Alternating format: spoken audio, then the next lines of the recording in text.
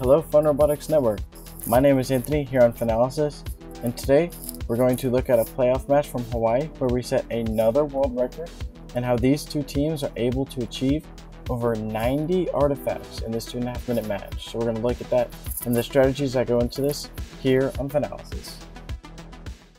This video on fun is brought to you by our viewers, supporters, members, and also in partnership with the following.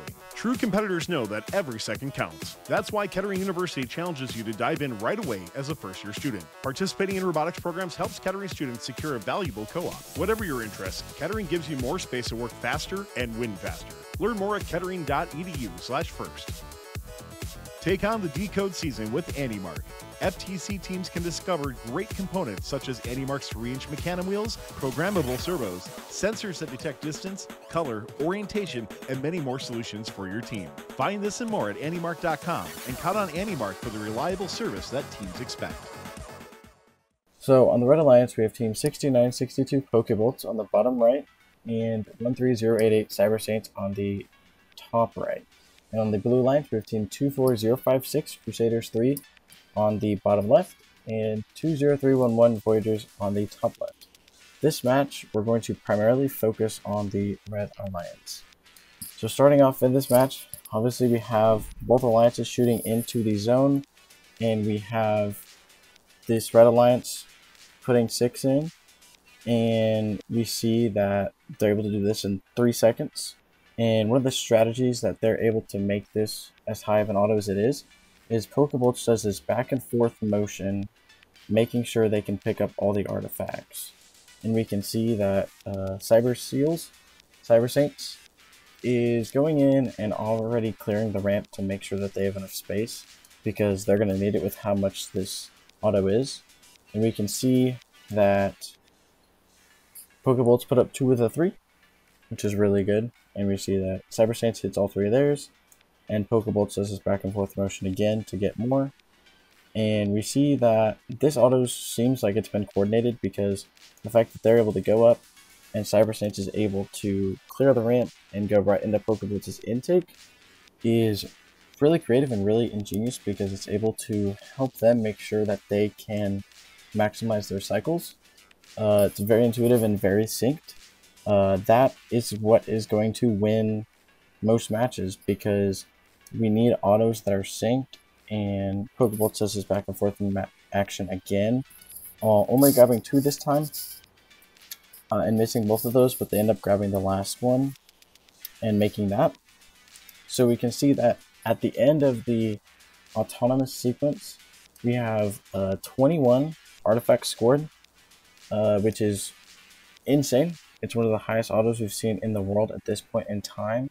And we can see that we have 5 of the pattern bonuses. So for them not actually trying to get a pattern and getting 5 of the 9, it's pretty impressive. So this is our autonomouses that are synced are something that's going to make sure that teams have that next advantage over anybody else, because that's what's going to help teams get the most points, because most teams can hit a 12 artifact auto, right? And most can hit 3 from far. So making sure you can get above that 15 is going to be very essential, and being able to do it well with your alliance partner. So going into this match, we can see that Cyber Saints immediately clears the ramp and places their intake to where they can immediately intake those artifacts. This is another strategy I see that is going to be very helpful later on in the season, because it's going to help prevent a lot of the extra artifacts going into the opposing alliance's human player station, therefore limiting what is safe for the other alliance to get. And then we can see Pokebolts going over to their human player station and penalty baiting Crusaders 3 into being in the Red Alliance box at the same time as them. So very good strategies by Pokebolts for how experienced they are, and this is not their first time in this situation and making it to Worlds, so we can see obviously that level of gameplay. So one of the things I want to talk about is throughout this match we'll see that Cyber Saints plays close and Pokebolts plays far. This isn't an issue, except for the fact that we can see that when Pokebolt shoots whenever they shoot far, they put so much spin on the artifacts that sometimes we can see that the artifacts actually bounce out because they're spinning so fast. And they actually missed quite a few over the span of the entire match, and we can see that throughout. But most of the time they'll hit them, but there'll be some times where they will just bounce right in and out. And so we can see Cyber Saints clearing up that ramp again. So we can see this adaptability right here. So Pokebolts was going into the human player station, or the other alliance's human player station, to get artifacts. They saw Crusaders 3 coming in, and so they immediately flipped and went to their other side. That sort of adaptability from the drivers is very amazing, and I'm extremely impressed with, because being able to see that and flip on the fly is something that not many people have, and it's something that really sets Pokebolts apart from other teams. We can see that unfortunately Cyber Saints got a penalty because they were in the other tunnel at the time, but we can see they just keep going and clear that tunnel. So Pokebolts and their adaptability with how fast that robot is and how they can just get in there and grab those really quickly is really nice with how big their intake is. And so we can see, yeah, Pokebolts going back, and so does Crusaders 3. So Pokebolts only grabs 2 from that area and then goes over to their human player station to get the rest. So, and then we can see that Cyber Saints clears up the tunnel, and nobody's in the blue alliance station, so Pokebolts goes in and does what they want to make sure that they can get those 3.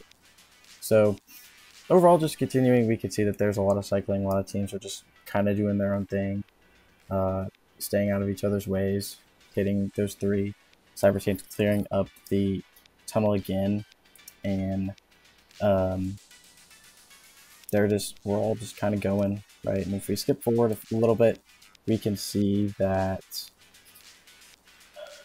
Pokebolts is still cycling from far, because that's what they do best, and we can see that with how much they've done between Pokebolts and Cyber Saints, they clear it yet again.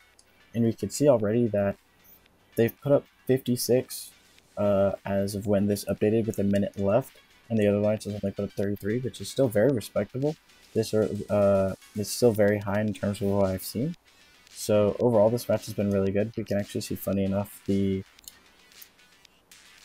back base is off the ground a little bit on the Red Alliance side, just because of how hard Cyber Saints has been hitting the ramp and the gate, but it still doesn't really prevent them from scoring. They're still scoring really nicely. So we can see this penalty pin right here that they make. Cyber Saints makes the Crusaders push open the gate a little bit, and Cyber Saints gets the penalty for that.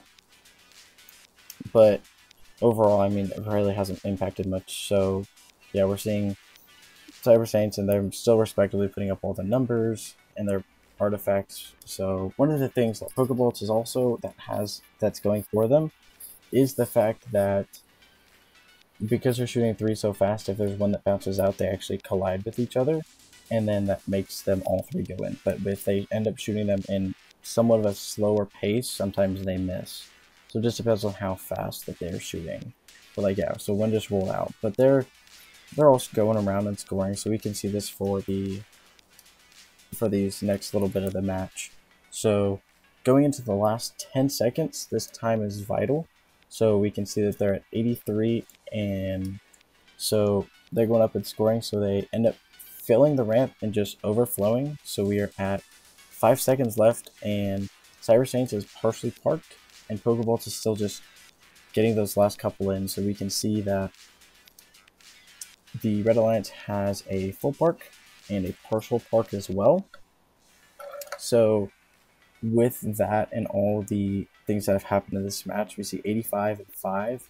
So if we look at the score of this match, it ended up being 319 from the Red Alliance. So we can see that they had 21 classified and autonomous, and then they had 64 classified and 6. So overall, they hit a lot in this match. And if we go to the breakdown, Yeah, we can see they hit 319 points. 15 of those were penalties, so they hit a 304 total. But still, we see that 21 classified artifacts and 10 pattern points, so the auto was 63. And then they had 64 classified artifacts and 6 overflow, so totaling to 91 artifacts in this match, and then 12 pattern points. So we could see that with this adaptability from these teams, and how they're able to just know on the fly to be able to go and change things and see when they're going to get penalized or not, and being able to change on the fly, something that's really something that teams are going to be able to have to watch out for and be aware of, because being able to do that is going to be something that is needed. So overall, we can see that coordinating autos, making sure you guys know when you're going to be penalized and when you're not, and being aware of the other robots on the field, and then just making sure that they're just cycling as fast as possible and hitting all those shots and clearing the ramp is something that is really helping win these matches, and these fast, precise robots are something that is really driving what these high scores are. So let us know down in the comments if you guys think that this record will be broken again and we'll see 100 artifacts scored in a match and win.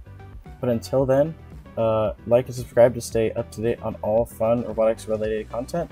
And this has been Anthony on FUNalysis. Thanks for watching. Don't forget to like, subscribe, and click the bell to stay up to date on future fun videos. Take on the DECODE season with AndyMark. FTC teams can discover great components such as AndyMark's 3-inch mecanum wheels, programmable servos, sensors that detect distance, color, orientation, and many more solutions for your team. Find this and more at andymark.com, and count on AndyMark for the reliable service that teams expect. True competitors know that every second counts. That's why Kettering University challenges you to dive in right away as a first-year student. Participating in robotics programs helps Kettering students secure a valuable co-op. Whatever your interests, Kettering gives you more space to work faster and win faster. Learn more at kettering.edu/first.